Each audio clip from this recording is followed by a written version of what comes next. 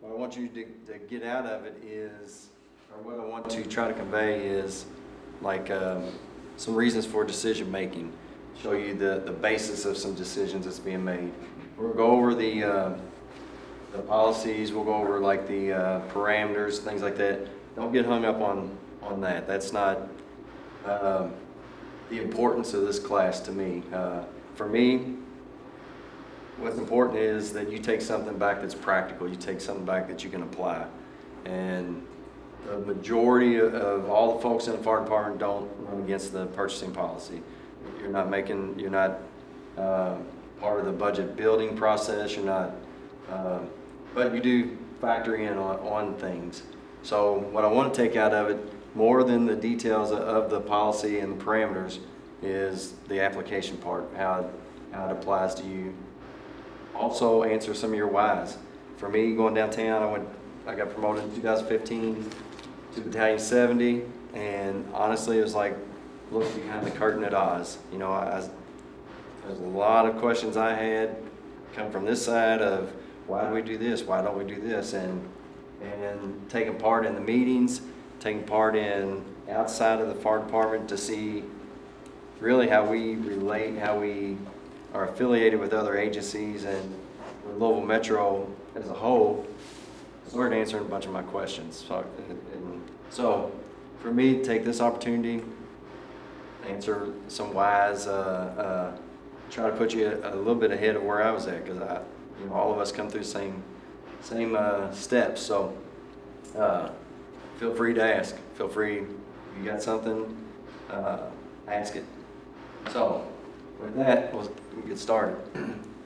So the objectives, look at the types of fundings we have, look at where our resources come from. We'll look over the budget process, talk about the differences in our budget, the way it's laid out. We have parameters there that the way the budget is designed, of different rules apply. We'll look over like the details of the process somewhat. We'll skim through there, but how the budget process starts. January 1st usually kicks off conversation with OMB. We'll start going with meetings, quarterly meetings, see where we're at in our current budget. What is it going to look like? We'll just start conversation moving forward, what the next budget's going to look like. Before we do an official meeting with OMB, I'll sit with each of our bureaus. I'll go to arson. No, we'll meet together at headquarters, but sit with arson, fire prevention, the shop, and we'll go over what does it look like coming up? What are you going to need starting July 1? You have any big expenses coming up? Are you kind of flat on your budget? Did you have enough money from last time? What are we looking like? From there, we'll start making our adjusting the request for going forward. After meeting with the bureaus, as a chief staff, we'll sit and meet. Chief always has an agenda. He's always pushing forward, and Colonel Axon may have some input. Crony and I are the two real big spenders. Ultimately, the budget, I oversee the budget, but Crony and I are the big spenders out of it. So we'll work together on many projects. Facilities, it is really expensive. As the fiscal year starts to wind down, we'll start borrowing money from him usually. He's got a lot of money, depending on how training goes. Like for recruit class, you've given us $30,000 as an example to put the gate in out here. That goes toward facilities, so we're borrowing money. But all these things are part of our decision making, part of our planning. We look at our strategic plan. What does it look like for the next 5 or 6 years? What does it look like for the upcoming year? Then we present our request to the mayor. He looks over it, he prepares it, and then he goes in front of the council to present it for approval. Council ultimately has the approval or denial of a budget. They can amend it, they can add to it, vote it down. But by law, before the end of June 30th, we have to have a new budget established, have to have one in place. So,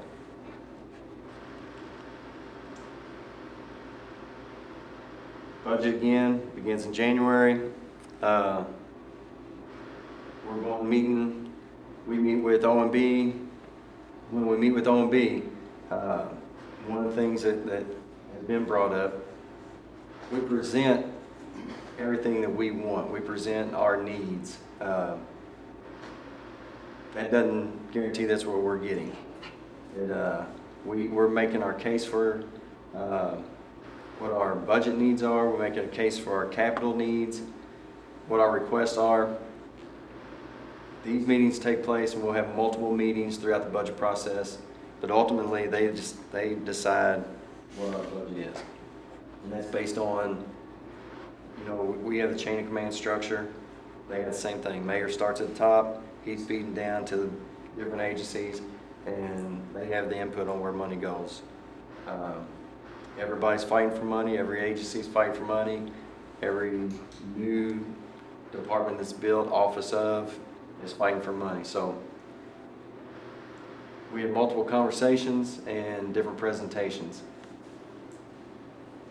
For this current year we're in, the city's overall budget is $1.3 billion. 715 of that is the general fund. 343 is the capital. The difference in those, the general fund, that's where our operating budget comes into play. The capital is like where our vehicles are purchased from. We got the burn building capital. Two different line items. And I'll explain that further as we go along, but the city has $715 million. They're distributing for all agencies. One thing to know, by law, the city can't carry debt, right? The city, as of at the end of each budget cycle, they have to be zeroed. They can't borrow money. So that's when conversation comes up to why can't we overspend? Why can't we just, by law, the city can't, so they're trying to put, they're holding us to how we spend.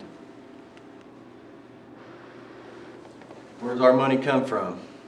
The majority of all of our money comes from taxes. It comes from the general fund, which comes from taxes. Miscellaneous revenue, we have the CPR center. That takes in about $100,000 a year. From there, we take money from there to help with things that aren't dedicated. Like we've bought AEDs before, we've bought garage doors before, we put windows in some of the fire stations. That money normally doesn't cost $100,000 to run CPR, so that's miscellaneous revenue. Transfer between departments. This doesn't apply to us a whole lot anymore. That's when we was working on med units. That's when we was working on suburban apparatus, and that's where your transfer between departments come from. The KPF FIP receipts. That's our state incentive. That comes from the state of Kentucky. Louisville Metro pays the overtime on our when we work overtime, they pay the overtime portion of our state incentive. We take in donations. Donations have to go in front of the council to be approved, but those come back to and that's just part of the policy. That comes back to the department to be used. Sometimes they're designated, like I want this used for this purpose. Other times it's a general donation. And grant funding. Grant funding's one that I take a big part in, and Major Jones takes a big part in. Outside of that, there's not many. Fire prevention has applied a couple times, but outside of that, grants are an option, but they come with their own work. I'll go back here. Our budget, out of the $715 million general fund, the fire department's current budget is $83 million. Responsibilities for this class, for teaching you moving forward, and for your current positions. What does our budget include? You know, it's our wages, it's our benefits, it's all of our facility repairs, it's any improvement we make in the facilities. It's not the purchase of the apparatus. Purchase of the apparatus is going to come out of capital, but it's all the maintenance of the apparatus. It's the fuel for the apparatus. As your current role and moving forward, make you more responsible for the use of these funds. To show you, you know, we have a minimal pool. What's the best way to use them? What's the best way to preserve them? And then you're bound by your procurement policy, your purchasing policy. You know, the elimination of wasteful practice, that kind of speaks for itself of taking care of our properties and things. All right, understanding the budget functions. We'll go into how our budget's broke down, how it's kind of parceled out, and what you can purchase, what you can spend for. The budget is a long-term guide for our decision making. It helps, you know, our strategic plan. We're forecasting out, like, we know we need to purchase about 9 more apparatus. So the budget's good decision making for that. For the facility side, I have a good idea for about the next 6 years what we're going to be spending money on facilities. So the budget helps set this up. Our budget's pretty consistent for what we get, so we're setting up like our spending plan. That gives us the opportunity to do long-term planning. Same as forecasting tool, but you have to be disciplined in it, right? We're not allowed to just freely spend, we're not allowed to just run over. So, you know, an example would be, for us, we've consistently got $700,000 for our facilities. We know that a roof is going to cost $200,000, and we got the dates of all of our roofs. So engine 8 is going to be our next roof. Engine 12 is about 42 years old. That's going to be the next roof. So we know, not this year, but the next fiscal year, as long as 12 isn't leaking, we're going to replace that 2 years from now. But we know engine 8 is going to be replaced this fiscal year. So what do you do when, like, engine 1, when that skylight thing blew off the other day because of a storm? What do you do? You start adjusting your priorities and adjusting. So there's no, like, insurance? Like, it's not like insurance to where? No, that's on us. So we wasn't planning on truck 2 this year. Truck 2's plumbing just exploded. I mean, it completely rotted out from across the apparatus floor up. So truck 2, we spent a lot of money. Over 2 fiscal years, truck 2's probably had $450,000 done to it, you know. We wasn't planning on truck 2 being in that rotation, but once you commit to it now, let's improve the bathrooms. Let's make that our renovation house. Our goal is, we got 21 fire stations. If we can renovate one each year, that puts us on a 20-year, your house should be older than 20 years, right? So we've been engine 4, engine 18, engine 15, truck 2, have been the latest. But that's the goal, pick up these older houses. You know, our facilities, 18 of our 21 facilities are older than 40 years old. You know, 6 of them's older than 100 years old. I think 17 of the 21 is older than 50. So engine 10 is our newest house, and it's 12. So these are all things that we look at in our planning and our spending, and that helps make our decisions, you know, on things. Expense budget. So for us, it's terminology here. They call it operating budget or general fund.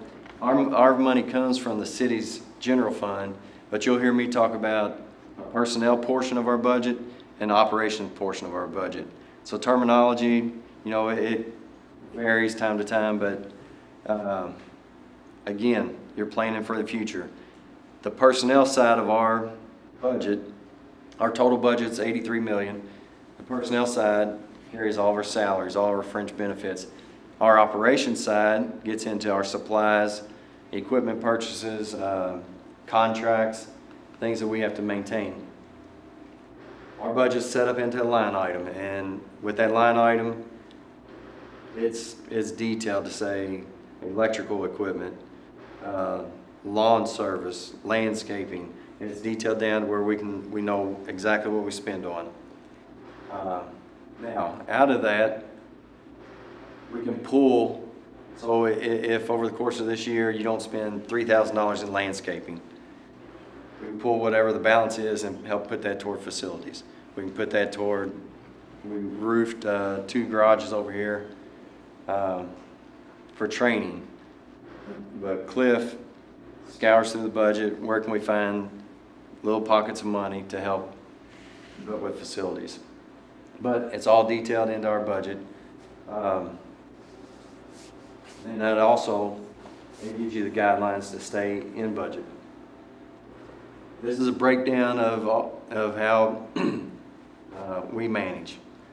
So our personnel cost, our total budget is $83 million. Our personnel cost is $78 million of that, 94%. We have $5 million to run all the operations of the entire fire department. That's our fuel, that's our technology, building maintenance, vehicle maintenance, all of our supplies, cleaning, custodial, med equipment, any fire equipment, gas and lights, utility, that's what the 511 is. We have $5 million to pay all of our cost. So why is this important? Started out to talk about how decisions are made, what, historic decisions made, current decisions are made. Throughout our careers, we've closed fire stations. We've made cuts in different areas. And presented with a cut, it's not an ask, it's hey, we need you to trim 5% out of your budget. Where would you pull it from? Where would you take a $3 million reduction from? It takes us currently about $1.9 million to run a single engine house. So we need $3 million. Where are you going to get it from? We got $5 million to run the whole fire department. What would you trim? So this to me was one of my whys. Like, well, why can't we cut this? Why can't we cut that? Why can't we get rid of our non-essential staff? Now that I'm in this position, I get the details of hey, our IT person, our lead IT person who's got 2 degrees and this stack of qualifications, I don't have anything, makes less than our recruits. So if we got rid of all of our non-essential staff, we had to come up with like 4 people, so you start plucking away at this, you're limited on what your choices are. You're limited on where you're going to pull your money from. That's why these decisions are made. And this is a breakdown of kind of what our spending. Important for our personnel and the operations. That money's not interchangeable for us. At the end of the whole budget, the last 3 years we've went over in our budget based on personnel costs, based on overtime costs, things like that. Yep. Say we get a contract raise, does the budget increase? They would adjust that. Adjust the budget. They would adjust the budget on that. But it's still the 94% regardless. So it kind of still leaves you in the same. Well, like there's been years, that number fluctuates a little. There's been years we've been 96.5% personnel. Our budget over the last 5 years has went from mid-50s to 83 million. So we've had big increase in our budget. It doesn't translate to the operations side as much. We're paying for raises, or the 1 year we closed Engine 11. We've got 9 positions back on the Quints, but we're getting small adjustments in our operations side. It's not keeping up with the personnel as much, you know.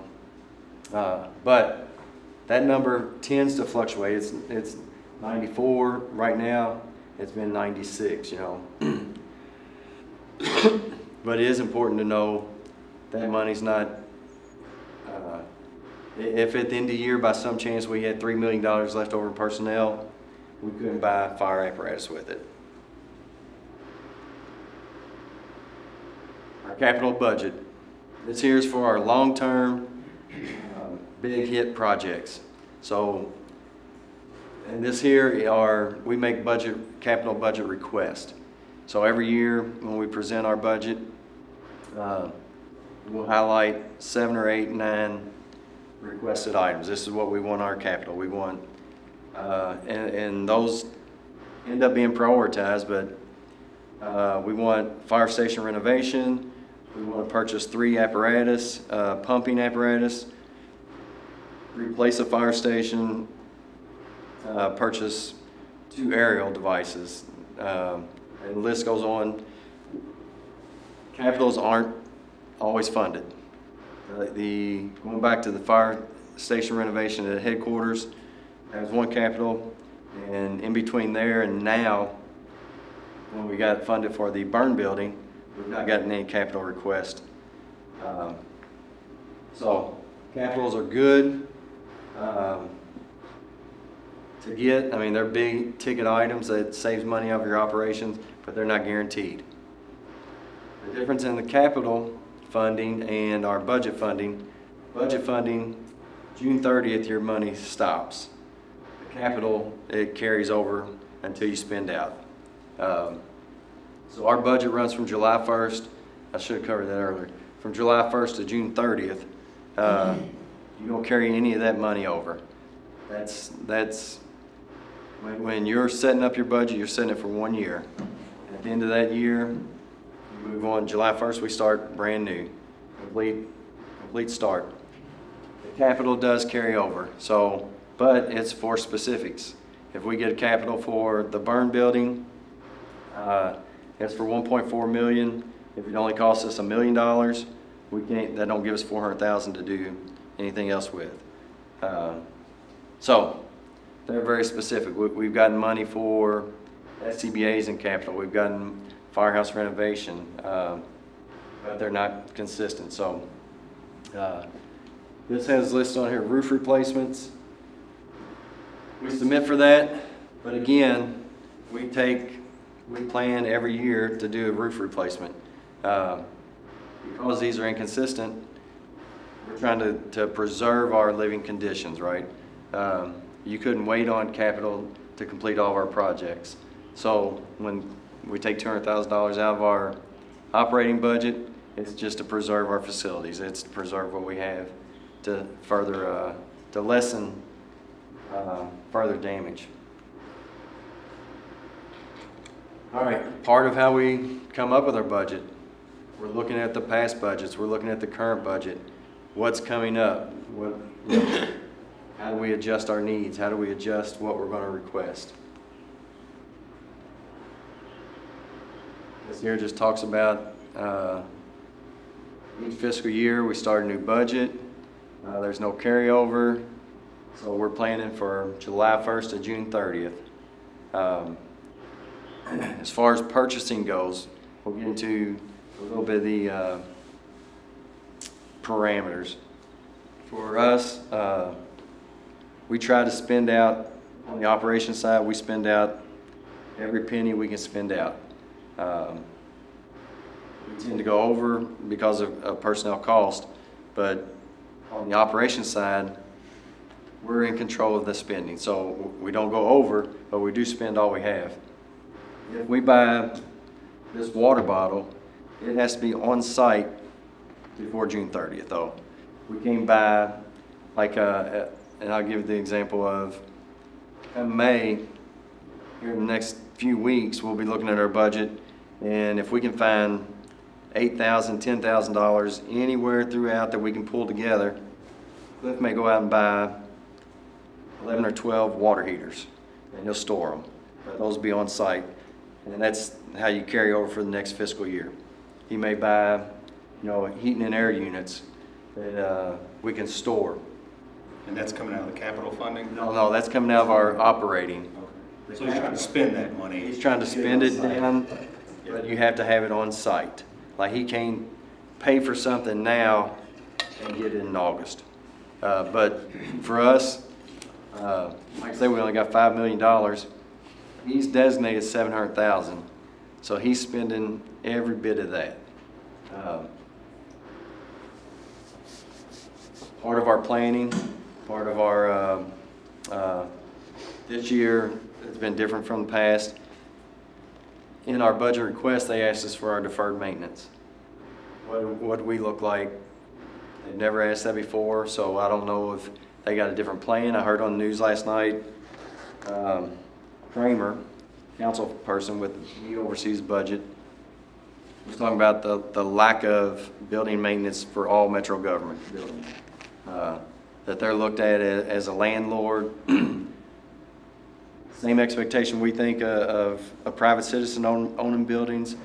He said they want to preserve their buildings. So they asked for what our deferred maintenance is. Ours, just over $31 million for our properties. And that's, could tend to be a little bit light, you know what I mean?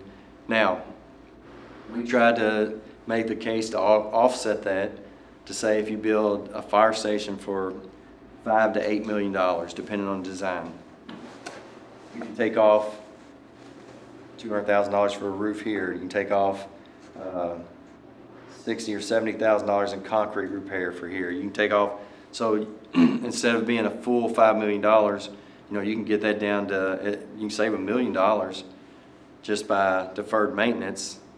So instead of being $5 million, it's $4 million. We estimate engine 17 alone will be a couple $1 million, $2.5 million to renovate that. It's a huge fire station.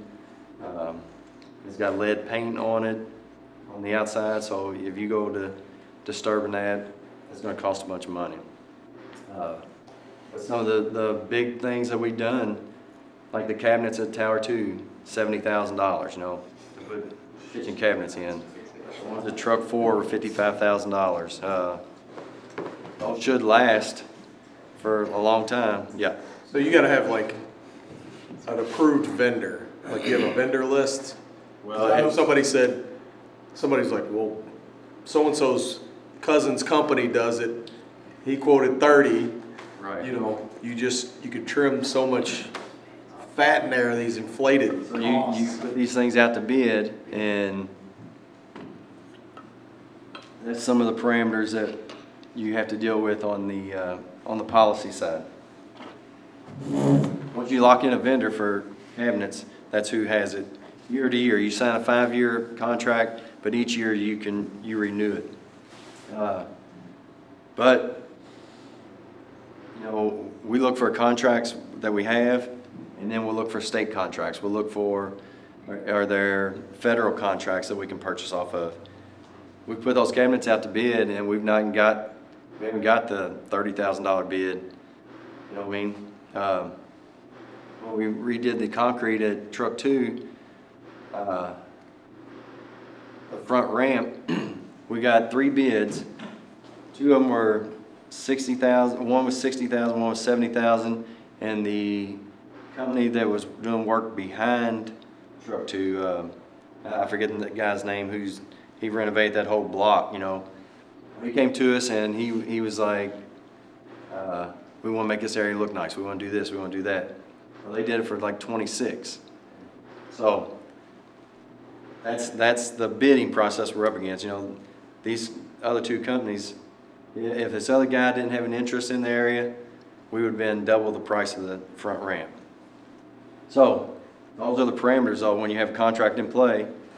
That's what you have. Our linen, we put our linen out to bid every year for 4 years, and we only got 1 bid. Nobody's interested in our linen, so they kept upping the price. They didn't have interest in doing it. We fought with our linen. That's where the boxes come into play. We give them phone numbers like, If nobody's there, just call us, we'll show up. We put these boxes in play, you don't have to deal with anybody. Put the linen there, take old linen out. That didn't work, so that was, when we switched over to providing linen, you know, that was really a welcome to us. The guy that's gotta wash them. Huh? Out to the guy that's gotta wash them and fold them. Yeah, yeah. So, but those contracts, we were bound by them. We couldn't buy and provide the linen until that contract was over. And their service was horrible. But contracts are part of the parameters, and how they're awarded, how they're given is part of a process. So what about like the generator? They're putting in truck 3 right now. Is that like a grant for that generator? or is That's that our operation. the budget? Comes out of our operation. So that is money, that's a great example of how trying to make your money go. So we're spending all our money we have up to June 30th to do a portion of that. We'll do the construction side of it. On July 1st side, we'll purchase the generator. We'll pay for the generator, right? It's gonna be $175, I think, to pay for the generator. We're doing $80,000 or $90,000, I think, of construction side. We couldn't pay for that in one fiscal year, so we'll split it. That's another project that we partner with Colonel Croney on, and we need money. We have to have it. So he's watching his budget. Now, his budget is the training. Some of his money comes from fire gear. Like we were going to, a recruit class is supposed to start in April. We projected start in April. We're going to make this purchase of a couple $100,000 in fire gear in April. That starts June 21st. So you're not going to make that purchase in the fiscal year, right? The gear has to be on place June 30th. Well, now he's got a couple $100,000 that he's not buying recruit fire gear. So that rolls into our money. He'll take that money and looking at the stock that we have in the basement, and he might buy 50 or 60 sets of street gear that's going to be coming out of cycle, coming out of rotation and stock like that, and we'll get a portion of the $200,000. And I'm making $200,000 up. He can tell you the price on fire gear. It's crazy high, but that's how we exchange money. That's where the partnership comes in there. For us, one of my responsibilities is overseeing the budget. So for me, I'm gonna do all I can do to stay within the guidelines, stay not going over budget, stay within the policies of Metro government has of spending, of which contracts to operate under, and like the spending ranges in them. If there's a contract in place, and the reason why I say about the cabinets, we've got a cabinet contract in place. The bids, they're just high. So instead of using that contract, we'll put it out to bid. We'll say, well, shoot, let's see who's out there. So we'll put together the specs. We'll give detailed specs of what we want, and then you put that out there to the public to bid on. It hadn't improved, it was still $70,000. So we've tried different routes. Anything fire service, price goes up. Anything commercial, price goes up. Our recliners are $1,000 a piece, and they're not $300. They're So this is dope. I mean, that's reality though, right? So that's receiving reports, really important on your all side. Your current position, get your receiving reports in. Cliff's the only agent, the only person in Metro who challenges these invoices. You know, he, when it comes to the companies dealing with the plumbing, HVAC, our electricians, nobody else has the ability to.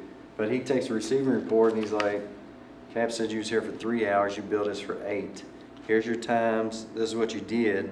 It's all on this receiving report. This is what I'm gonna pay you for. Well, they don't have any argument against it, right? So that's why those are so important to him, that he can make a case. And there's nobody who's watching that budget anymore, and nobody who wants to make improvements any more than what he does. You know, he will replace a light switch to save $80. He demoed the kitchens at Truck 2.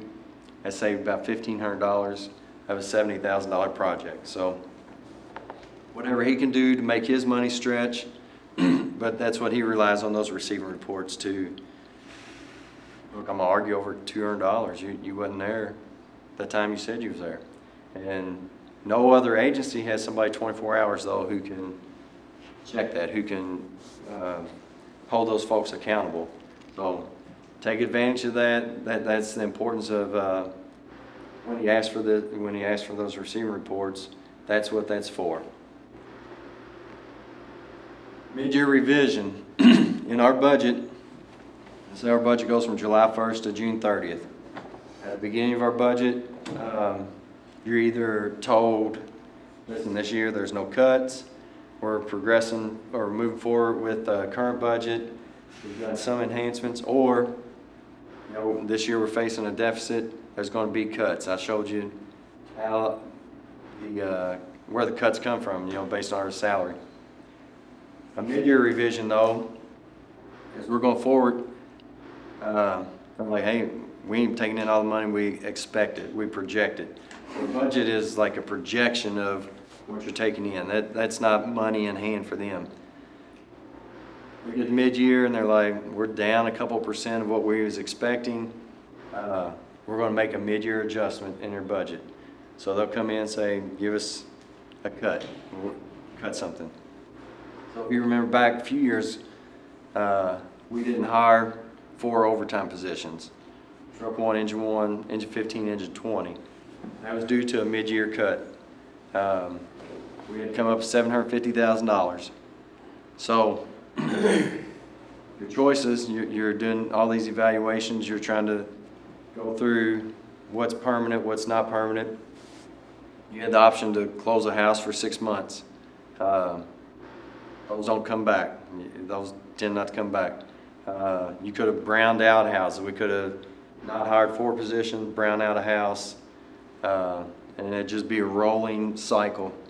We had all kinds of options that we went through, and what we landed on was just don't hire 4 positions, and we count each position as $1,000 a day.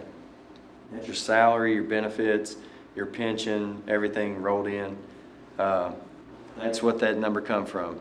July 1st, those positions restored, you go back to a normal cycle. But we had come up with $750,000 as the least, what we felt like was the least permanent, or the, you know, least long-term impact for our department. But that's where it come from. That's a mid-year revision. Contractual service, Dr. O'Brien, like professional, Dr. O'Brien. Our building maintenance is our electric, heating and air. Excuse me. Plumbing. All these things have to be under contract. One thing that hurts us, we're not the writer of the contracts, right? Parks, they have a bunch of contracts. So when it comes to like our, we did tuck pointing in Engine 15, and this was an argued conversation over a phone call, a group phone call. The agency who wrote the contract for our mason work, well, they didn't specify the cost of scaffolding. They didn't specify the charge, you know, the allowable charges. So for us, we had our tuck pointing done at 15s. The scaffolding cost was like $5,000 a month. You know, and like we're not paying $5,000 a month for scaffolding. We can buy that scaffolding for, you know, less than $1,000. You can buy that scaffolding. Argued this, contested it. Well, that's the way the contract's bid, that they can set the price. So from there, that was our last tuck point job, right? Now we're moving on to put it out to bid. We're not going that route again. But that was, I mean, that's a free $5,000 for this company. It's their scaffolding, you know, it's their, but then they go into the price of the mortar, and they're allowable for upcharges and things. So that's one example of when we write a contract, we write it for us. These other companies, other agencies, when they write contract, if they write it generic, it allows for a lot of room. But because we are by contract for Louisville Metro, that's what you have to fall under. Sealed bids, we put things out to bid, we'll score them. We write for our specs, we write, we scored based on that packet. So if we want references, if we want types of jobs that line up to ours, we'll go through there and score each person. We don't see the price. O&B holds the price. They do the percentage score of that. We submit our scoring, and that's how a bid is awarded. And then from there, we'll meet with the vendor, contractor, and we'll sign it, and then we'll go into the purchasing process. But that's how sealed bid takes place. It's run through Bonfire. We don't see the price. So I know we've all felt. I felt like it that shoot, we're just going off the cheapest vendor. I don't see the price when I'm bidding or when I'm scoring these bids. Price comes into play. Oftentimes, you know, based on the percentage of the scoring, the lowest bid more than likely is going to win the bid, but that's not a factor on our scoring. Our factor is, how does this match up to our project? These are limitations. Like I say, don't get caught up in these numbers. This is just the process. And I really want to convey to you all of why some of our decisions are made. We got spending limits before it goes out to, before it switches to a contract, and then we got competitive bid when it exceeds a certain dollar amount.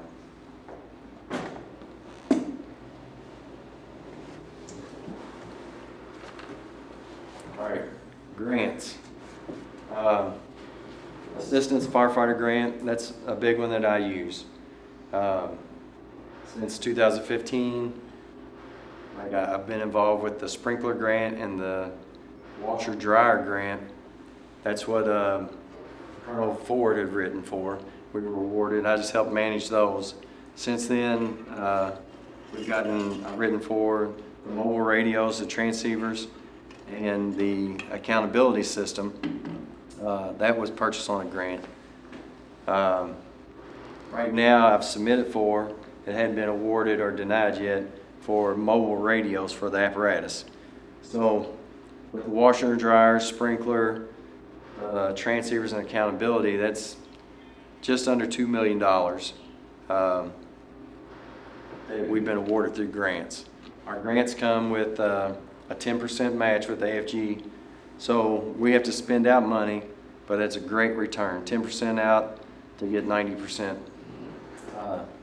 Thing with grants, and the reason why the cost is up there, or not cost, but the purchase size is up there. Grants are quite a bit of work. It's a lot of work to put together, but once you receive it, there's a lot of work to maintain. Like if you look on your washer and dryers, it has a tag on it, purchased with this grant. When Cliff comes by and does maintenance on it, he's got to chart that. He's got to document that the washer and dryer is still here. This, you know, we're keeping track of it. You couldn't just dispose of it. It has to go through an approval process back to AFG to get rid of it. On your new radios, if you take the battery off, there's a small sticker inside of there that says purchase with AFG grant.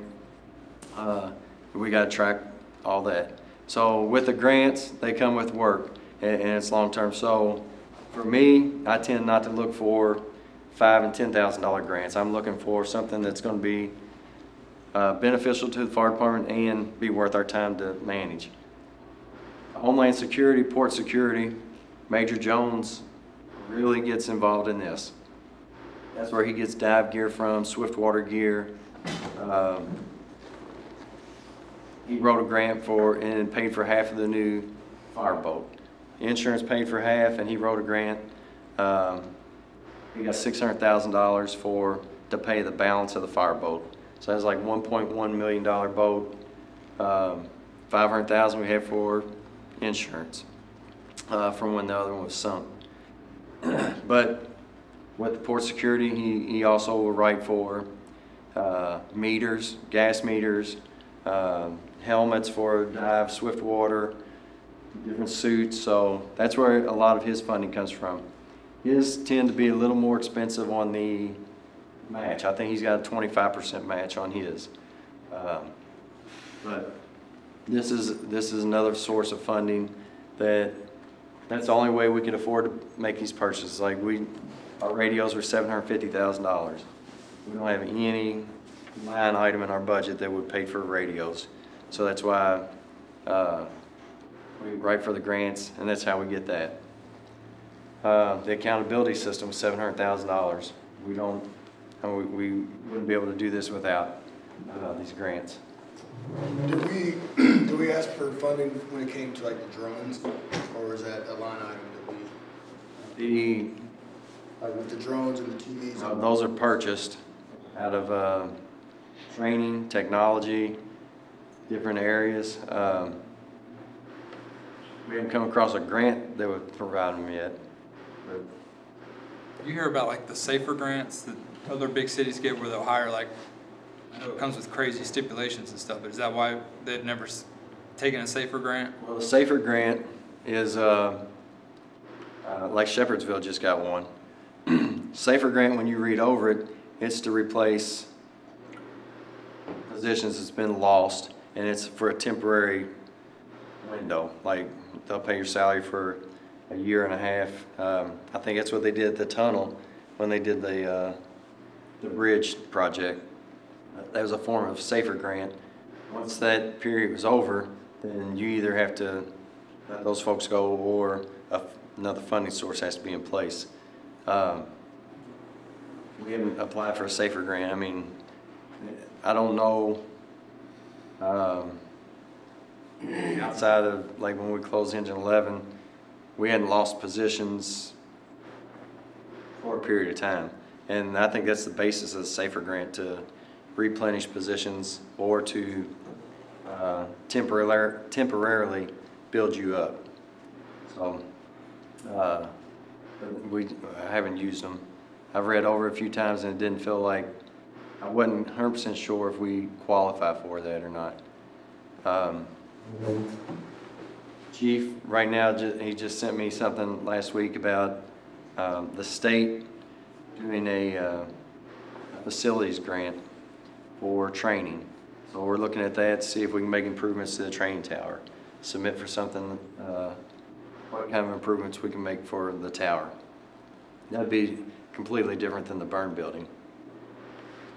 Fire prevention was awarded a grant, and it was through the AFG for a program for vacant buildings. Excuse me. They had smoke detectors put in vacant buildings, solar powered, battery backup for early detection. That signal went out, is monitored just like a pool device. We awarded the grant. The company that initially presented the project went under. So there wasn't anybody else. We shopped all around. Nobody else could do it. There wasn't anybody else around here that provided that. These grants, same thing. They're written for this purpose. You can make an appeal to AFG, say, hey, can we make this amendment? We wasn't awarded, we was awarded this, but the companies went under. Can we reallocate these fundings here? And that's a ruling that they have to weigh in on. So we ultimately, that's $400,000. We ultimately just denied taking acceptance of the grant. We didn't have anybody to successfully put that into play. But grants are a great source of picking up some things that you wouldn't be able to afford. The capital plan. So we're looking at strategic plan. We're looking at long-term. We got right now goals. We got mid-range goals. We got long-term. That's where the capital plan comes into play. What are we going to buy? What do we have coming up? What's the construction? Every year in our capital project, based on the age of our buildings we put in, we need new facilities. We need a new fire station. And that's, we submit it every year. This year, like I said, this is the first year they've asked for a deferred maintenance cost. They've asked for. So in that same language, I tried to press on them like their plan. So when I did a description of what our deferred maintenance was, I included the age of our facilities. I included that our buildings, the importance of the age of them, they were built for men. They were built 40 years ago. There wasn't any women in the fire department. 100 years ago, no, there wasn't any. So when we're looking at equality, when we're looking at fairness and things, a portion of our buildings have been renovated to have female dorms, but when the ones that we've renovated without the Jack and Jill dorms style, you can make a case that closet right there is now a women's dorm. We've made office building or office space a woman's dorm. That's not that equality. That doesn't match up to the men's side. We have religious reasons. Some people may want to be off on their own. They don't have a place to do what they do on their own. Eventually, we're going to come across a transgender in our department. I just feel like that's coming. All these things. So when I put in our language, our buildings were built that 6 to 8 people can take a shower at one time. Our locker rooms are wide open like this. Everybody's openly dressed. Our dormitories are open, that when somebody gets up, there's 9 people in the room. We need to make these improvements, and these are kind of the cases that we make when we're arguing over our facilities. When we're really pressing, we want to build. We want to look at the whole system, make this improvement. Our buildings, when we built 100 years ago, didn't have diesel exhaust in them. Our folks now are eating, some of our houses are eating basically in a garage. You're eating dinner right next to the apparatus that just backed in. You make all these cases for cancer awareness, for health awareness, all these things are put into our budget, into our argument to upgrade our facilities. So, I talked to the last 2 classes, where assistance comes in from you, where support comes in. Get to know your council folks. Have them at your house for lunches. Have them, they more than likely aren't going to invite themselves. When you talk to them and you hear, they'll go to office buildings. They'll feel more welcome in the office buildings because it's a 8 to 4 kind of routine. They look at our fire stations as, well, that's your place where you're living. I don't know what you're doing right now. I don't know. So invite them into lunch. Let them feel welcome. Show them your facilities. Talk about your concerns. Talk about different things in the community that you have them help with. You know, bend their ear a little bit, but get to know them. That goes a long way in the budget process. They're the ultimate approver or denier of the budget, right? So on our side, we're putting forth all these arguments to improve our facilities, improve our apparatus. We put the NFPA standards, age of apparatus, condition. We list all of our mileage. We list the amount of runs we make. We take in, you know, we build a case on what our costs are. So we're asking for the money. On your side, you can support it by going through the council, and then it's approached on both sides. So when you're looking at your capital, when you're looking at our budget, we're looking at right now what we have to do, long range, and this is all fluid, right? We didn't have truck 2 in line to do multiple, you know, $400,000 worth of work there. This is all fluid. Things come up, things change. So, but long-term planning, this is what the budget does for you. The outdated equipment, what we talked about, Colonel Croney breaks it down. He's got a list that he supplies. He says we're 9 apparatus behind. Right now they're in Wisconsin at Seagrave. 17 should be coming back in the next month or so. They're going to order an engine and an aerial. So there's 3 of our 9. But next year we're going to be another one's going to take one of those places. You know, we're on this rotation. So he's listening what their ages are, what their conditions are, using the NFPA standards, say, you know, you've got this amount of time to use this equipment. The improved response, things that we take up an argument with, you know, we challenge all our companies to watch your response times, improve your response times. We want you out of the house, we want you out of the door. But on our side, when we go to take up these arguments and answer for what our performance is, we challenge, like, where you're putting in a median that's 8 to 10 inches tall. Where's the cars going to go? Where there's no way fire apparatus can get around. You're moving one-way streets to two-way streets. That's causing us congestion. Archtown Road went from 4 lanes to 2 lanes with parking curbs basically on the side. There's nowhere. So we take up these kind of arguments that we're trying to make the improved response. I feel like you're working against us here. So that's where we then go into build this new fire station and move from here to here. We can show you this heat map to show this is where our responses are. That puts us closer to this area. We're using all the tools we can. That's justification. You know, that's a challenging word to me, but to better improve our chances of getting something. So these are, I want to just give you all the information I can give you of how we're asking, what we're asking, things like that.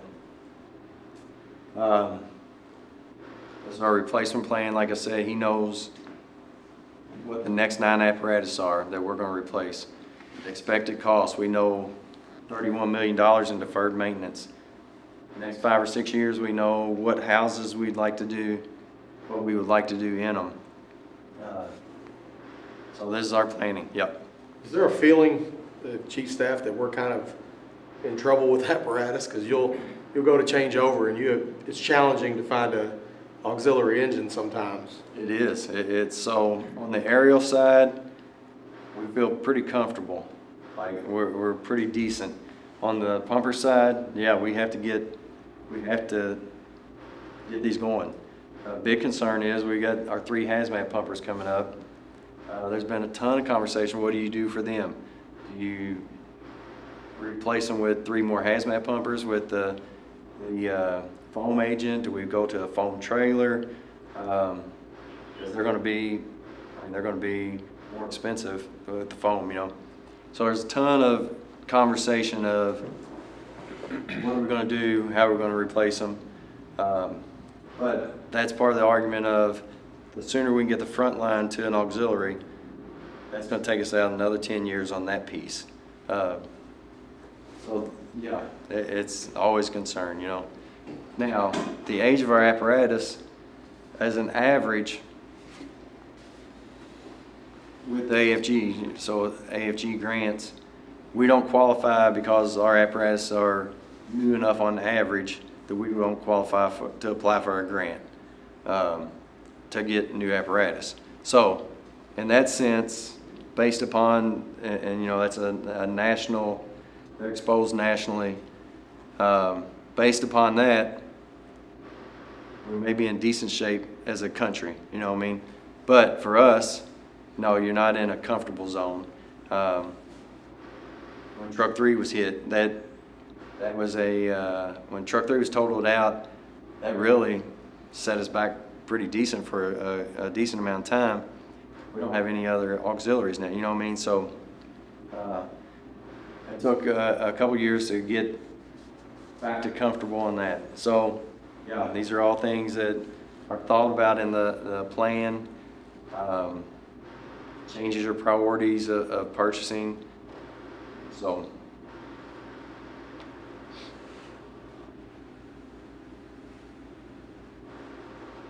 how long are we going to keep them? You know, we try to go off NFPA, and we've stretched that out on a few of our pumpers. This here is just like a generic version of, or a generic example of what a replacement plan looks like. This is the age of it. This is the cost of it. This is the life expectancy. When we put new equipment on here, this is what the cost would be. So we're pushing this out. And again, this changes, right? So when Truck 3 got hit, instead of buying another engine, you had to go to an aerial. Now with that, we did make a petition with Louisville Metro, and I think there was some extra funding going into the next capital project to where we got 2 apparatus. We've never been hit by a person with insurance. Well, I mean, Truck 3 is totaled out and that person didn't have a lick of insurance. So the chief, he always makes a joke about somebody hit 20s and they're set up on this payment plan that goes out nearly 100 years. Like by the time they pay it off, it's $10 a day, $10 a month for 100 years or something. So, to my knowledge, I don't think we've ever been hit by somebody with insurance. And that comes back to us. That's another maintenance, that's another expense that we eat. So does Major Downs, like you're in charge of the budget, but do you like delegate this kind of stuff and he sends it to you and then you formulate it type? Right, so each of us I'm over the overall budget, but Crony oversees like training, the shop, and they'll report to him, and then me and him work together on the expense. Earl Muir oversees arson and fire prevention. I'll work with him and he'll oversee that, and they stay in bounds of their spending. But they don't come to me to say, hey, can I buy this or this and that? You know, that's yours. Don't overspend it. They manage their own stuff. Just at the end of the year, I'll look at their budget and I'll say, look, you got $12,000 in tires. You plan on spending that out, or you gonna put it towards something else? He'll tell me his plan. You know, he's like, no, we're going to 0. But so I'll just kind of get with them to maintain. If like Muir, one year he had money left over in public safety or something, and we took money out of that and we bought one of the drones with it. Like, you know, we're coming to the end of the fiscal year. If you don't have a hard plan for that, we want a drone. So we'll go through and shuffle money like that. But So if everything has to be zero, like on that side of it, but then the, like the PPO overtime and all that overtime, can you go to the city and request more money, or how does that work? so I mean, we tell them this is how many hours of PPO overtime we've had. This is how many members who've used it. All that's detailed, you know. And so our overtime budget, if you look at our budget, we went from 880 something thousand to 4.5 million in our unscheduled overtime. But our department uses PPL more than most, right? We're 20s to 30-year-old body. I mean, that's the bulk of our department, right? So we use The age frame of people. Yeah, that's where you're having. That's where Since you. you said PPO, what's the Joey's on current, number like, since we're starting to see what cost that is on departments, police, fire and all that, what's the thought climate at the city level? Are they starting to like think, hey, this was a bad decision? No, they haven't backed off of it. I mean, they haven't given us any indication that we're going to stop it. What about department heads bringing them up as, hey, this is something we're gonna need to address? Brought it up. further? So that, given all of our data on it, that's helped going from 800,000 to 4.5 million in our unscheduled overtime.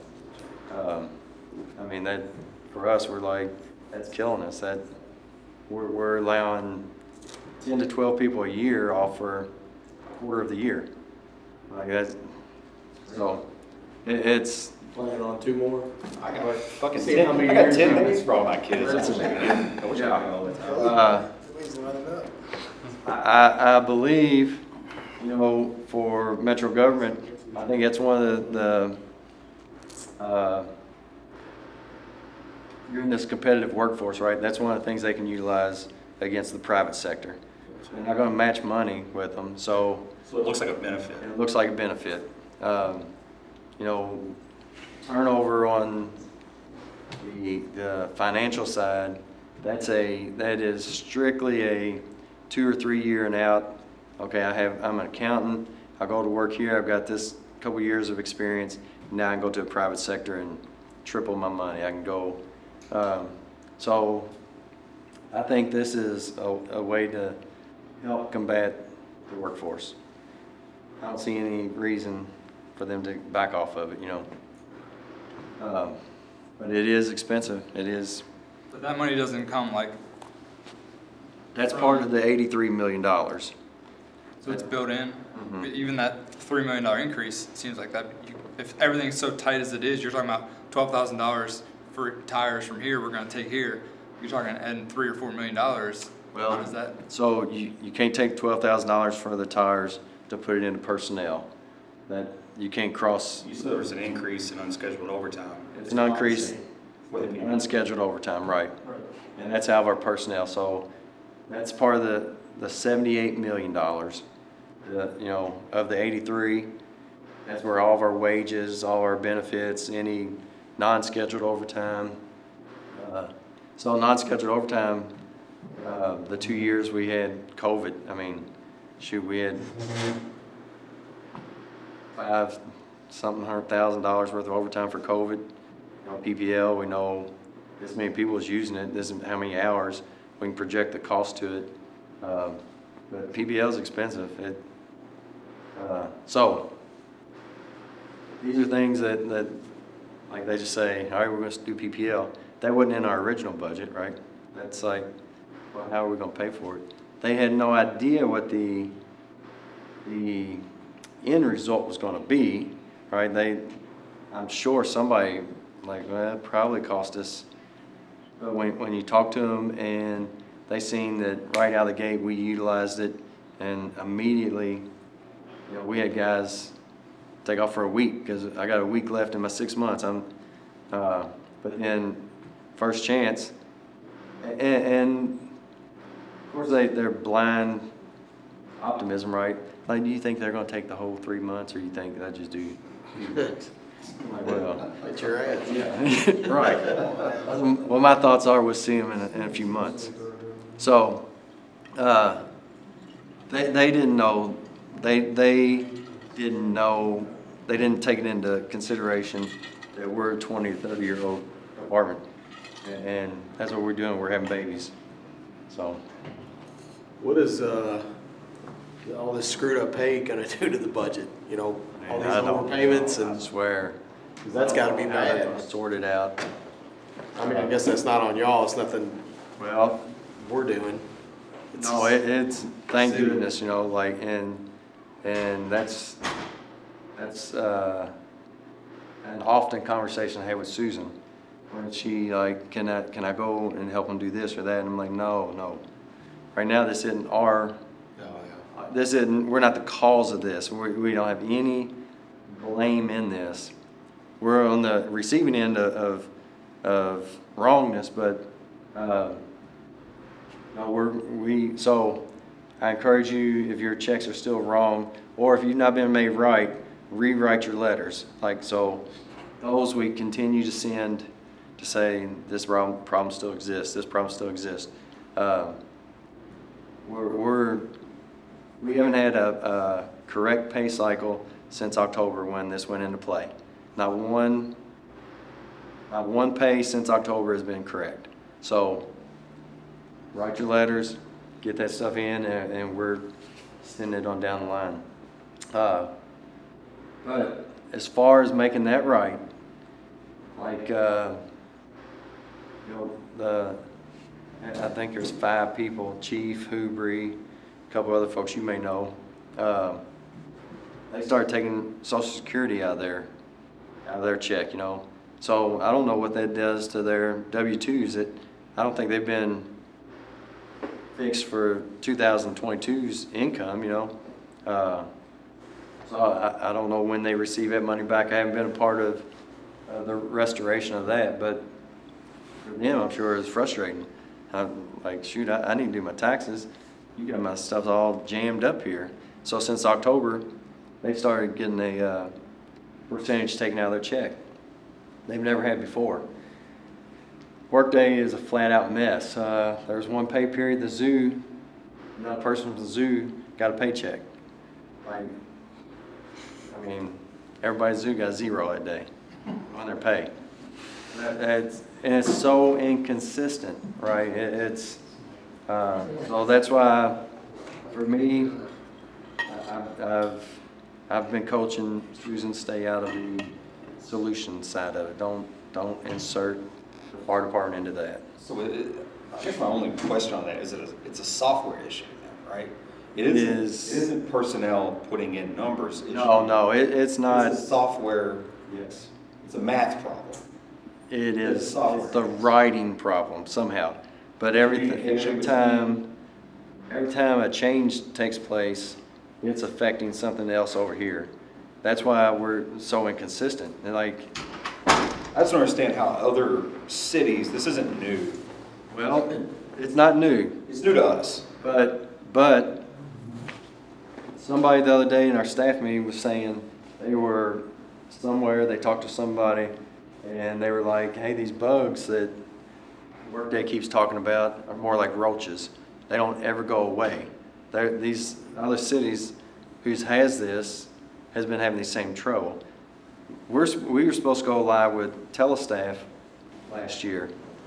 Telestaff's like, we're not engaging right here because right now, you know, you already have enough trouble. If we introduce what's that going to do to the connection here? Because they have to connect to one another, right? We're doing the scheduling here, and it pushes over to your pay here. Your pay's already jacked up. If we introduce something else that connects here, that integrates, what is that going to do to this whole system?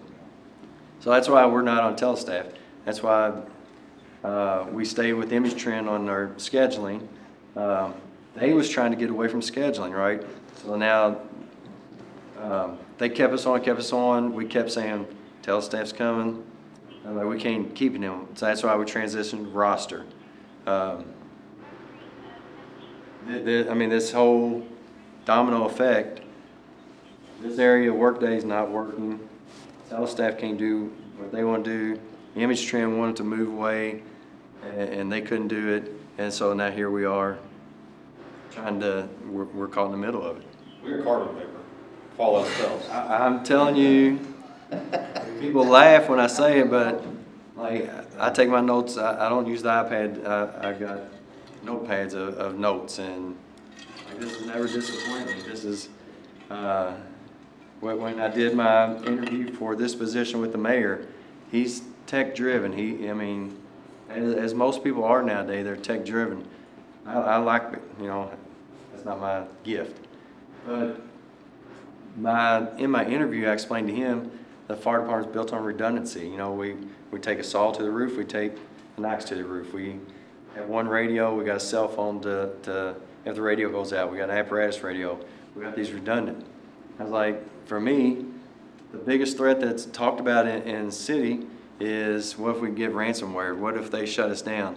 I was like, the fire department's only a year or two away from handwriting our fuel. We can go right back. So I've got a binder of all of our hard copies. We can go back to handwriting, subtracting our fuel. We won't be shut down, right? We can take the computer system out of play. Other agencies aren't like it.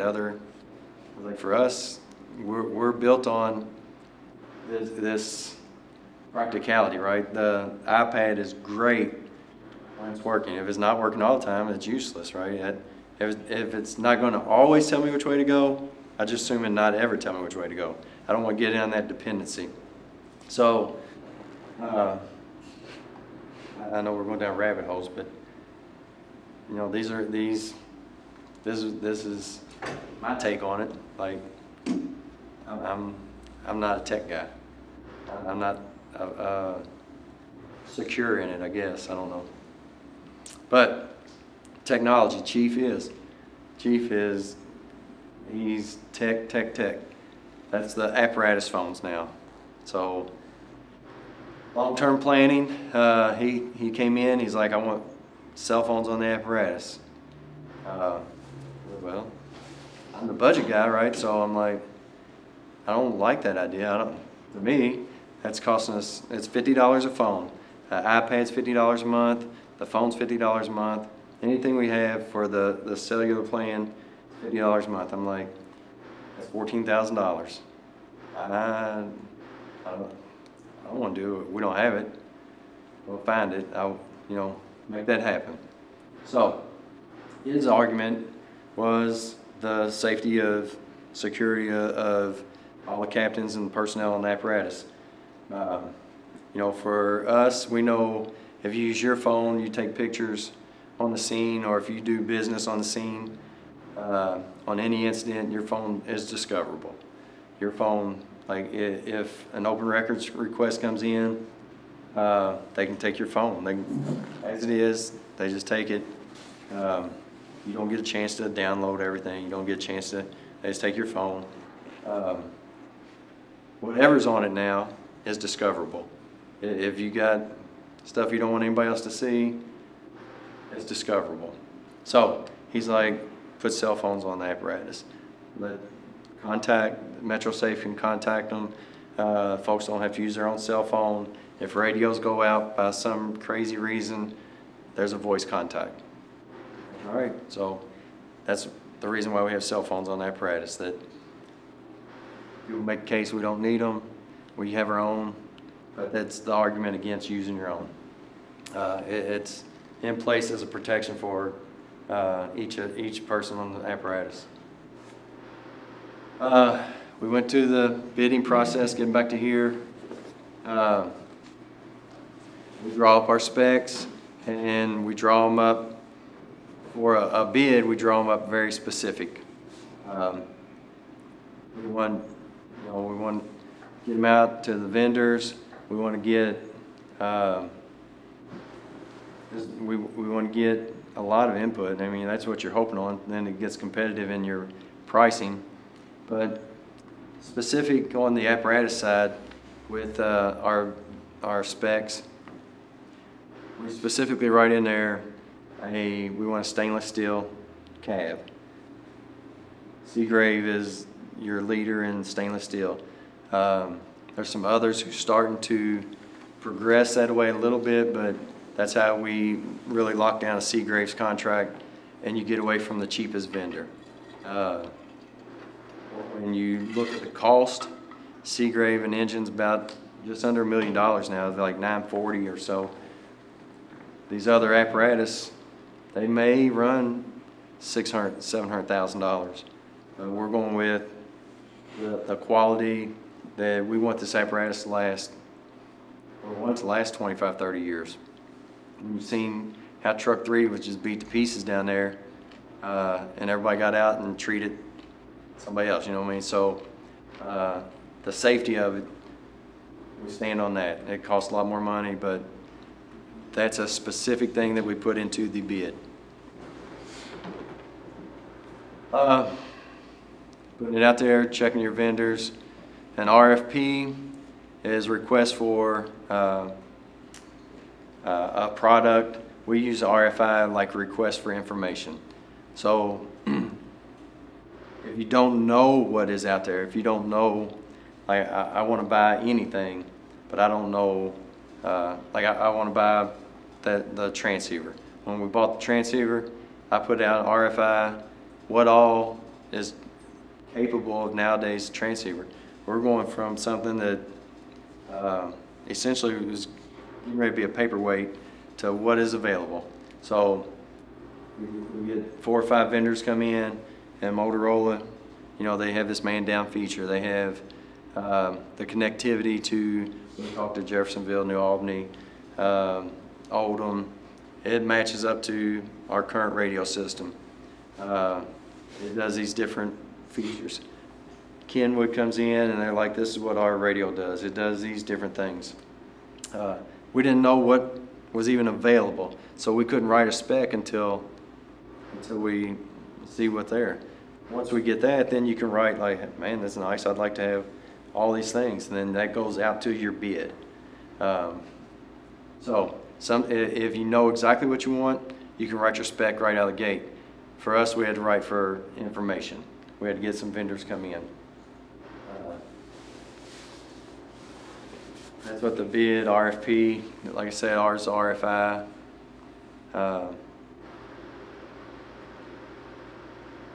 So, kind of getting into the summary, you know, the budget process that's used to drive, you know, support your mission, not drive your mission, but used to support your mission. You're setting up your long-term goals, long-term planning. You know where to make adjustments in apparatus and facilities, and I use those because those are 2 big spending areas. But what to obtain, what the future is going to look like. Then down at the bottom, it's got personal purchase apparatus or refurbish. We tend not to refurbish. You know, everyone has preferences. Everyone has likes and dislikes. Currently, the chief's preference is not to make a 20-year-old apparatus your first frontline apparatus because it looks new. It's, you know, let's use it for its purpose of an auxiliary, and let's buy new. So that's his preference, and that's the model we operate under. Again, our funding comes from taxes. Borrow money, the fire department doesn't borrow money. Louisville Metro government puts out bonds, and that's what helps pay for the capital projects, but we're not carrying loans.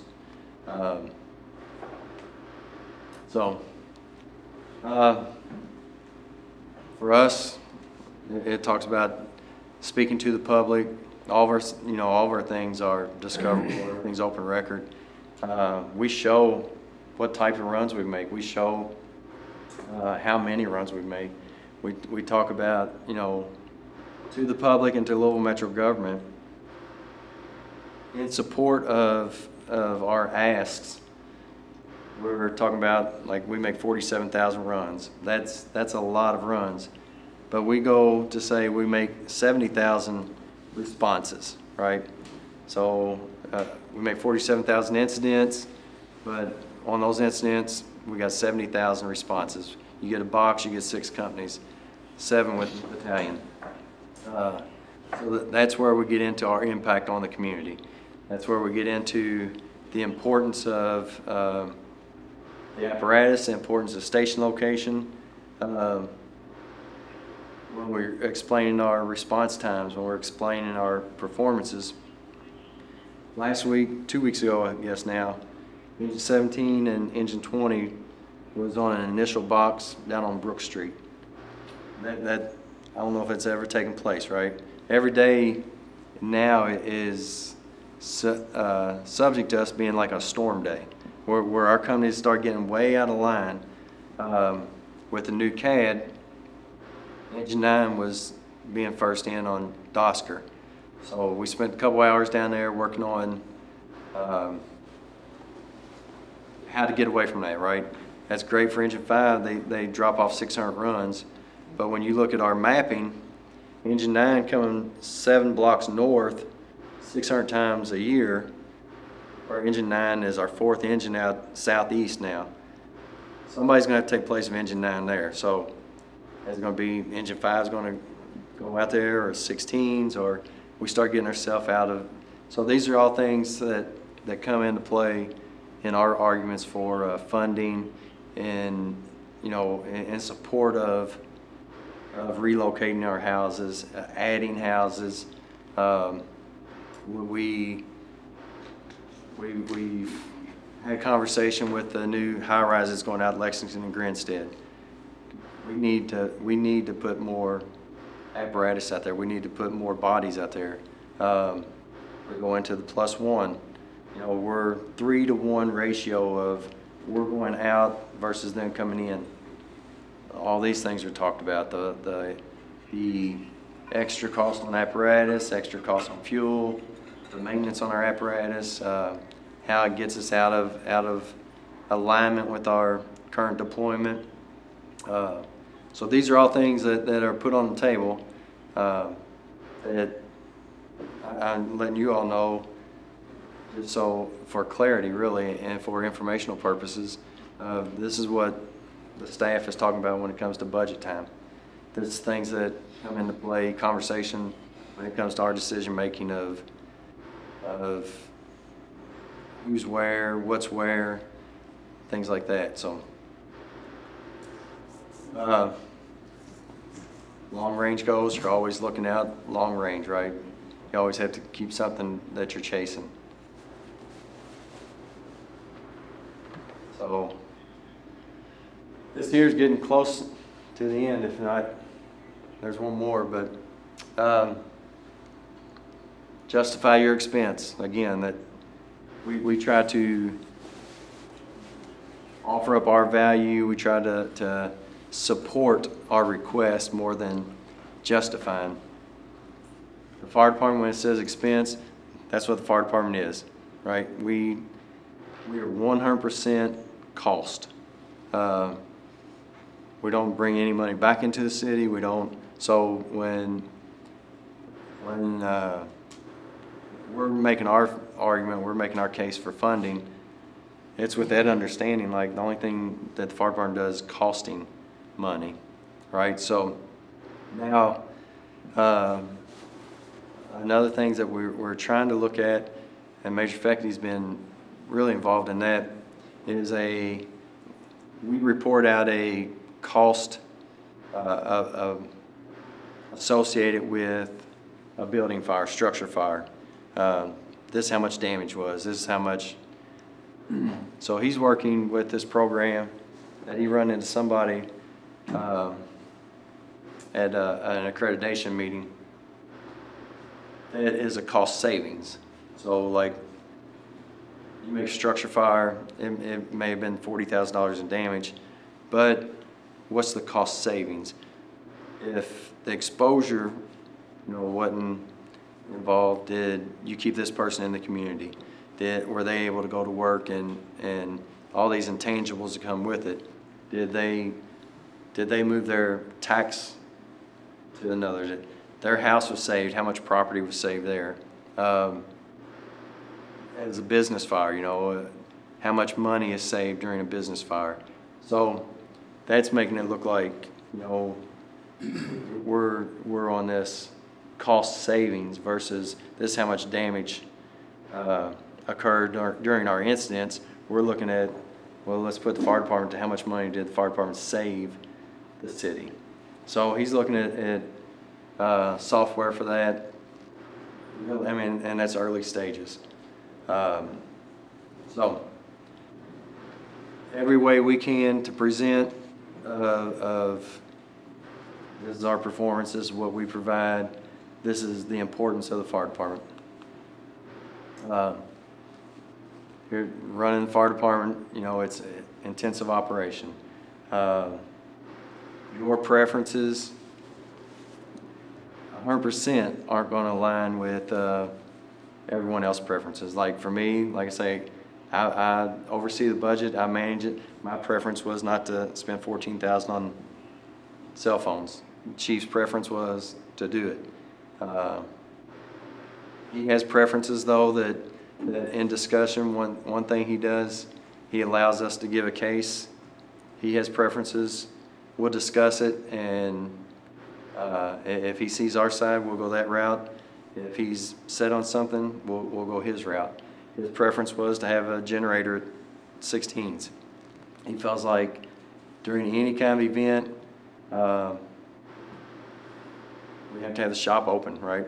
I mean, we have to have the shop open. So now the shop's on backup generator. If we're down for a week without power in Louisville, shop's open. That's what we've always been vulnerable to that. This here's our backup headquarters. If headquarters floods for some reason, you know, river comes up, headquarters floods, this place is designated as our backup headquarters, but it's not equipped with a generator. It doesn't have that, so we're vulnerable there. Things that he thinks about is like the fuel pump at Tower 2. Tower 2 every single day comes to headquarters to get fuel. So now you've kept them in their area for that 20 minutes a day. Like they're able to stay there. So those are things that he's thinking about. Like that costs us $100,000, but long term, that keeps them here. They're going to respond this many runs. There's days where they get fuel twice a day. They stay right there. 21s, it's closer now. So these are all things that he thinks about, but they're all open discussion. That's long-term planning. That's he's looking at the whole of things. Yesterday, somebody brought up about a individual, like this is what I would like right here. Like, well, you've satisfied you, right? Well, we've got 21 stations times 3. We've got 26 companies times 3. That all are connected, all are dependent on one another, and it's his job to oversee that. So some of the decisions that are made, you don't agree with, I don't agree with. He throws out plans, though, that I throw out plans that he necessarily doesn't agree with, but he'll go with them because it's for the betterment. So those are factors in decision making. Those are, you know, today this is how the budget's set up. This is the process that we run by. But more importantly, I want you to leave here today with the application of it, with a practical understanding of it and how you come into play. The year-end reviews, those are put into a file and they're prioritized, and that goes into projecting our spending. That goes into, we look at that and we say, this house, the windows don't work, you know, well, let's prioritize this to move it up from 8 here to 3, and our next window project, this is who we're going to look at. How much concrete damage, you know, when we come up with, at the end of the year, we got, if we can find $10,000, you know, we replace some of the concrete at 16s just to, that concrete is horrible, it's 4-inch drops. Let's we can be in and out of there in a week. Like I say, June 30th is our cutoff. You have to be done have to have things on site, paid. So in and out in a week, we can hit a concrete job. Throw 10,000, big improvement.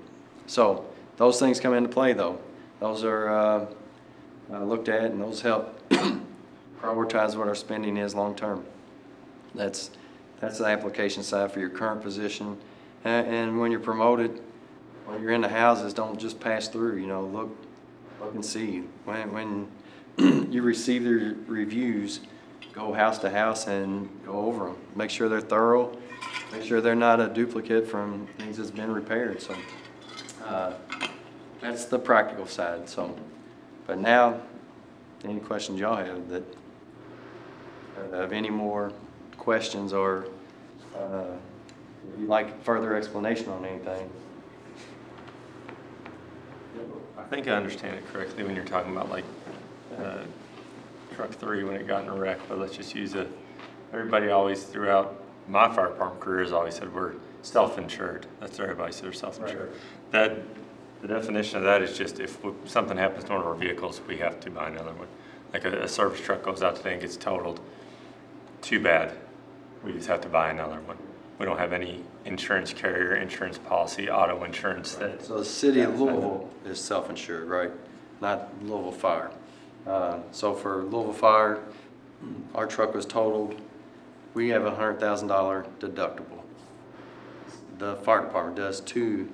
The city of Louisville's self-insured. So we total out a pickup truck. We're not going to turn that in on insurance. We buy a new pickup truck for $30,000. But truck 3's totaled out. They reallocate funds. Now this year, instead of buying one apparatus, you buy 2. That's the self-insured part. The roof damage at engine 1. It's cheaper for us to fix it than to go through the self-insured. So, Regardless of what it is, it's a $100,000 deductible for apparatus. for apparatus. So, I got a question about, so when the city comes out to all the departments and says, hey, I need you to cut this amount off your budget, whatever it is, they don't also provide the solution of how you're going to do it, right? So our administration goes back and says, we have to cut this much. How are we going to do it? So that's discussed internally, right? right now, I will say, the year that we closed engine 11, they come out and said, we want to close engine 1. Now, that's based on 8 years ago or something, that in one conversation, that hey, if you was going to close Firehouse, which one would it be? Well, engine 1 makes 700 runs 8 years ago, you know. That may be on the block, or so they come out and they're like, they didn't give a reason outside of that outside of what was discussed one time before. So we would just say close engine 1. So from there, you know, we made the decision engine 1's not good to close it. So I'm not sure if y'all remember, but when that took place, Delaney came to 40 hours for a month or 2 months. So for 3 weeks, me, him, Axon set in on it, Crowley set in on some of them. We brought other car 5s in on daily. But for 3 weeks, Bill Williams ran reports. We all these scenarios in Deccan that shows our response times. Plug engine 1 out. What does that do to all of our response times? You make all these companies quints, like make truck 4 engine 22 a quint. What would that do to our response time? Make quint 7 a quint. If you went to truck 2 engine 5, you made that a quint. If you pulled any of these companies, we went through every single company, pulled them, reconfigured them. But for 3 weeks, we went through that, and ultimately, settling on engine 11 was the least impact. Like total, they made just over 2,000 runs together. So right down the street, you know, you got engine 5 making 5,000 runs. Over here, you got engine 9 making 4,000, approaching 5,000 now. But together, both companies made just over 2. So you're looking like, man, as far as coverage goes, we're still pretty decent shape. We've got engines that surround it. Quint 7 itself still can make medical runs. They still keep an aerial there. So that's ultimately how we decided on Quint 7. You kind of knew where I was heading here, I guess. Oh, no. That is exactly where I was heading, the closing of houses, and how that's using heat maps and all these things, response times, to figure out what, in my time frame, you know, we got engine 19, there was truck 5, you know. Oh, yeah. Truck 8, engine 10 was under threat for a long time. Yeah, Quint they 7, made Quint it 9 before at that, one time. Quint 10 before that. My question is, like, and now, since then, we've added responses outside of the urban district. We've added a 4th engine to boxes. The CAD systems wreaked havoc. We're already making more and more runs every year, and with nothing in sight of it ever declining. I don't see a reason it will. Yeah. So I guess my answer is, or my question is, like, first, I'm not a Quint fan. Everybody knows that talks to me, and I don't think generally anybody is. It's an answer to a problem. It isn't a great one. It isn't even a good one, you know. But it seems like that's where we always land. It's like, you know, we close a company, we make it a Quint, and we settle with that, and we're talking about budgets. And we're talking about projecting a budget, is there anything in the future where it's like, hey, we need to add a company? You just mentioned a high-rise going out, we need to add companies. But we're talking about this is that's a new thing, right? Right. I'm talking about existing problems. You know, is there anything in the budget where it's like, not moving houses, not building a new house for a house that exists, but I'm talking about a new house, new company, we're putting an engine back on track where there's now a Quint and making it a truck. Is that, I'm sure it's talked about, but is there any talked real? about? So I explain as clear as I can. What we run into is the success of our performance, honestly.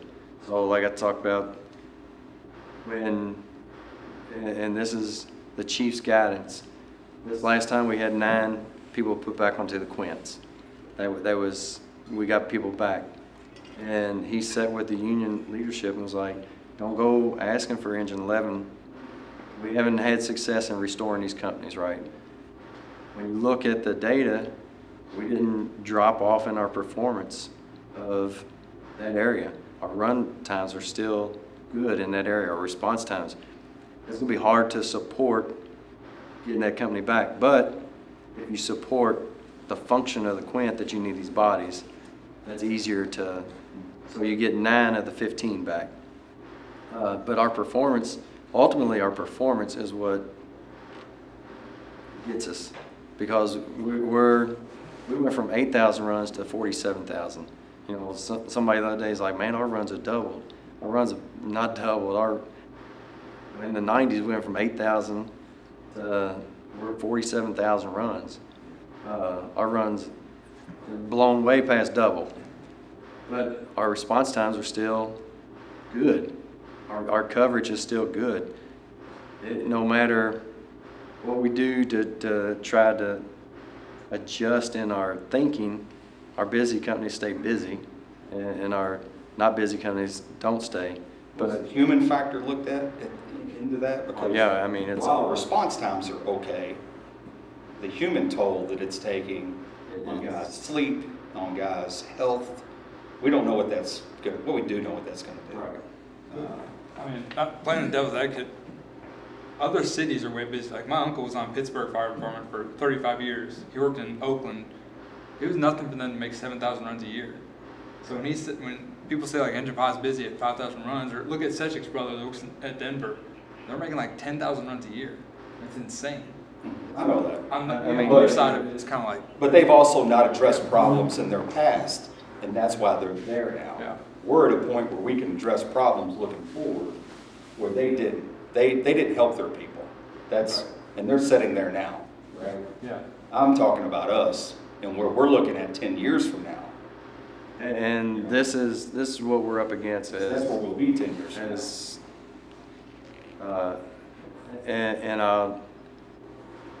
when we make these arguments, and it's difficult for me, but you got to take the passion of the fire department out of it, because it's a business, right? Like for me, I know what the grind is for make 5,000 runs. You ain't sleeping at all. 5,000 runs, you're making a run, you know what, 12 runs a day, 14 runs a day. So, you know, every 45 minutes, every hour, 15 minutes, you're making a run.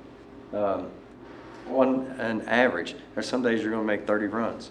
Some days you may make 8, you know, but to take the passion out of it, to go to the business side, like you were saying, they have all the statistics across the country of these companies. There's 10 companies here in this city is making 7,000 runs, making 6,000 runs.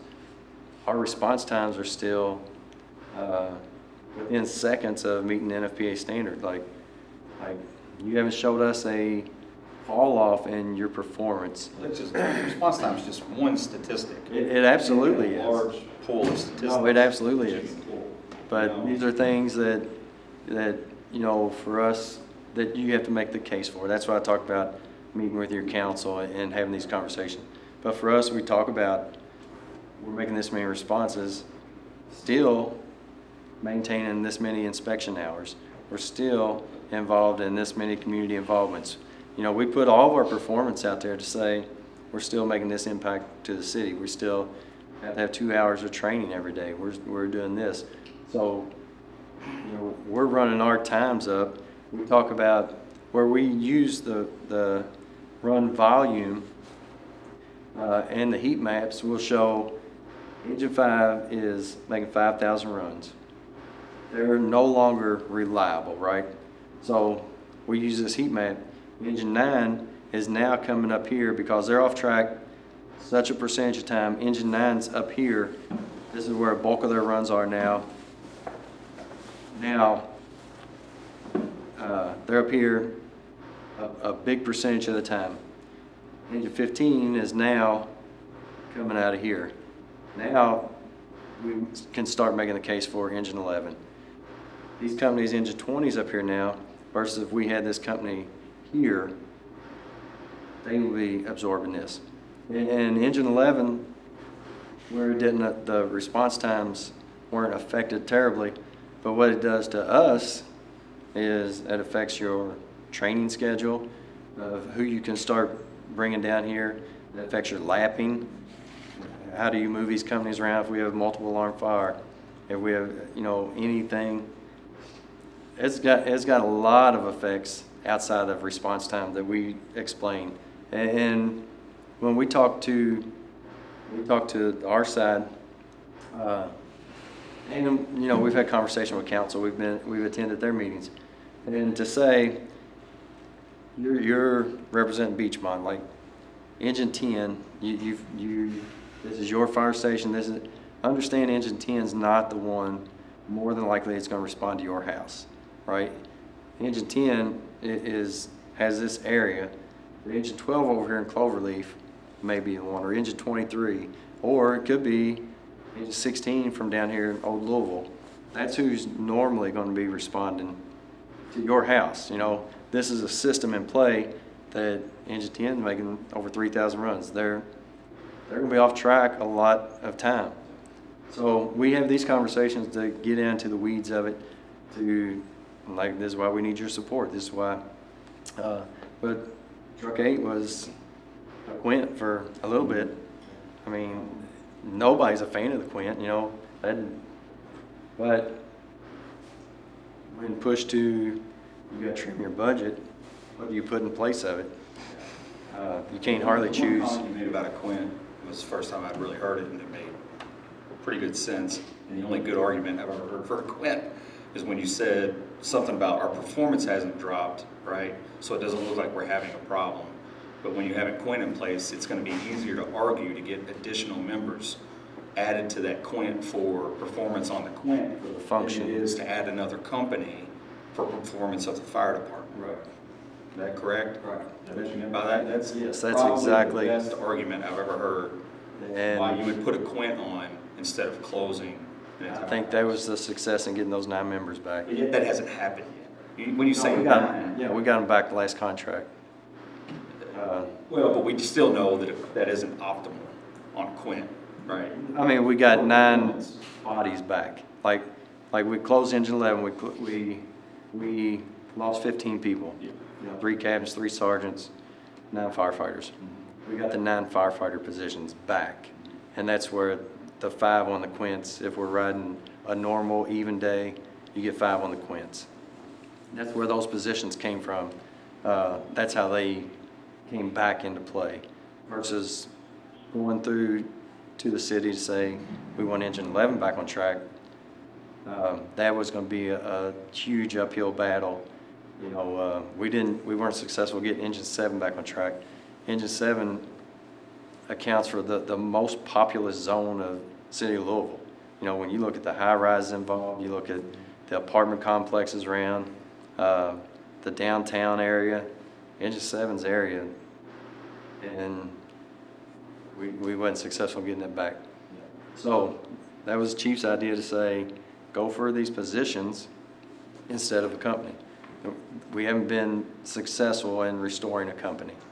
It's pretty smart, You know, I mean, honestly. it is, I assure you, is zero benefit to him or to anybody on staff to lose resources.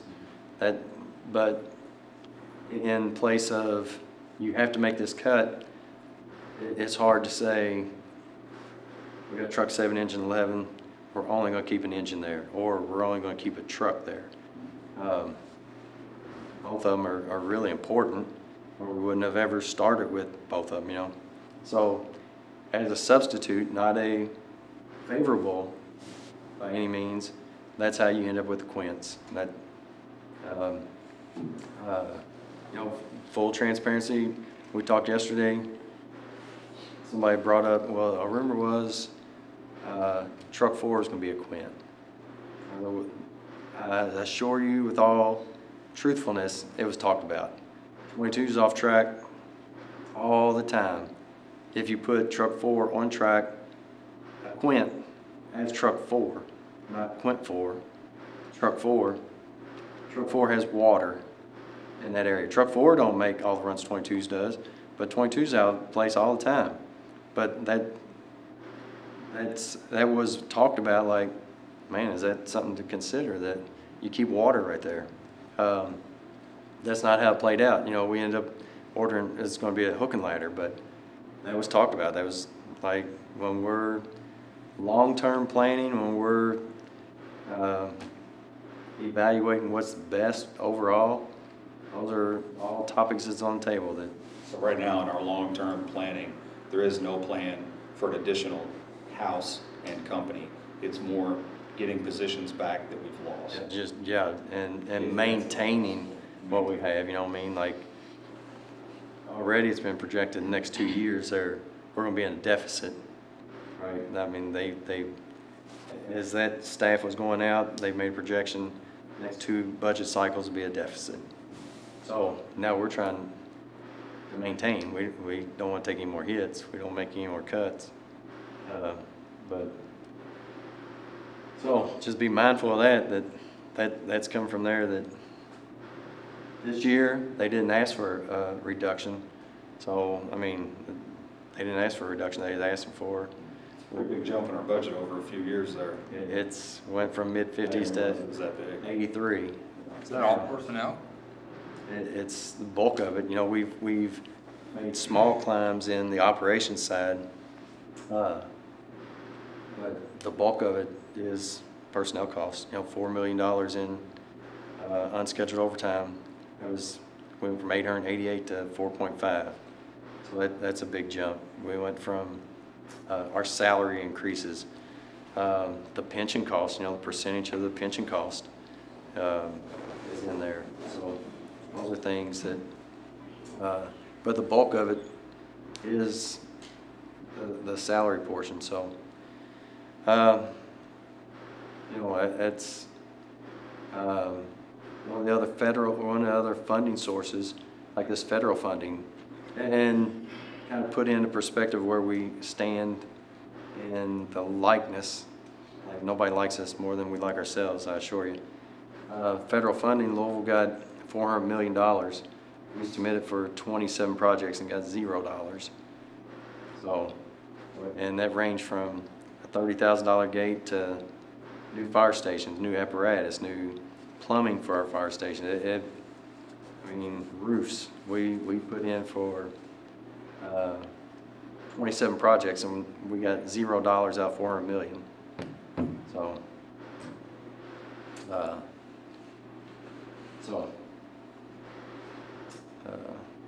that nobody likes us more than we like ourselves, I assure you. And that's why I say when we make these arguments, you can't argue on the passion side because they don't get it. They've never taken part of it. You know, Metro government, the bulk of their folks show up at 8, they leave at 4, and they're checked out until they show up at 8, they leave at 4. Nobody grasps us getting here an hour early and staying an hour later, and nobody's being paid overtime for that. And why would you do that? Why would you, you know, I mean, like nobody grasps that.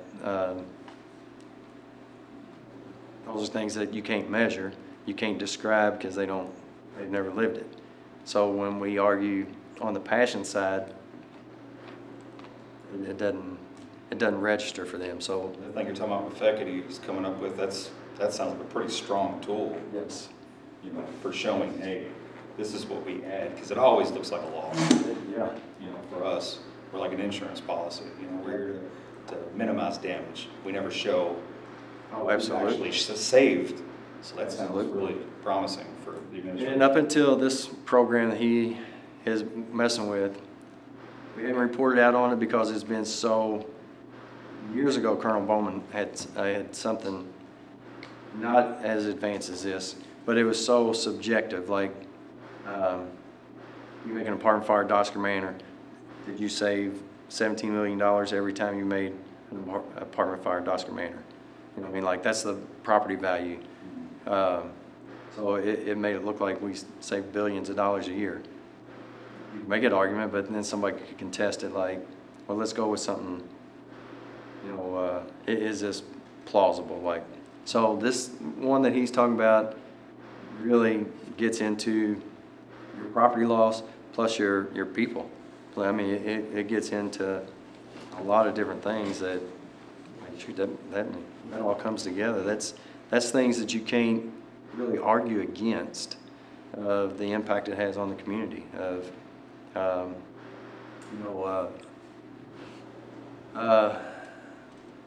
was listening to a thing on the radio the other day about taxes in the community and things that I say me, I never really dwelled on, but like they were talking about New York, of the current system set up in play. California, you're taxing this upper class and taxing this upper class, and like they were saying, in New York, homeless population or the illegal immigrant population is going to cost them $10 billion. New York State, $10 billion. You know, they got $100 billion budget or something, but $10 billion. They're taxing these upper groups and stuff, you know. These upper groups are like, I'll go to Florida, I'll go to to Tennessee, to Texas, where they don't have the same income taxing. They can take their job mobile now. Well, when you start pulling that tax bracket out, who's going to start closing these holes of, now instead of $10 billion, what kind of funding are you going to be short? Because they're projecting like, I got these millionaires, I'm going to pull this big percentage of their taxes. I never thought of it here, but here, part of bringing in business, like the Omni, the agreement was you don't pay taxes for a certain amount of years. We respond to all these properties that's not we don't benefit from. The Yum Center doesn't pay taxes. The Fair and Expo Center, Convention Center, they don't pay taxes. These are all multi-million-dollar complexes. We don't we're responsible to respond to, but that's not a benefit to the fire department. That's not part of the taxing that funds our revenue. Doesn't minimize our responsibility to them though. So these are all things, these are factors that really are stacked against us that we're confronting and we're addressing.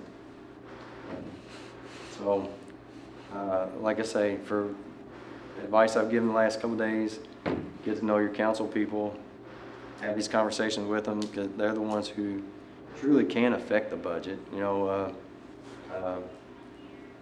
they've done it in the past and they can do it moving forward. They can put more money in there. They can, that's a portion of their responsibility is staffing, of approving the budget. So we'll see where it goes.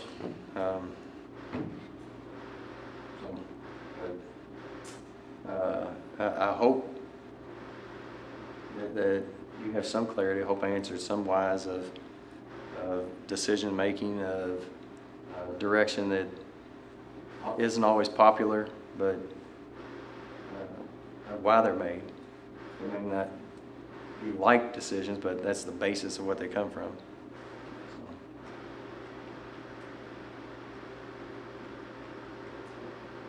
Anything else? I'm answering what all I can answer.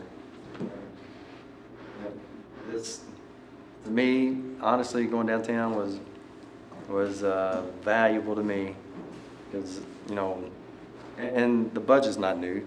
I was sergeant at Truck 8. I got promoted in 03 to captain, so I was sergeant between 2000 and 2003. Major Urton denied me a roll of tape.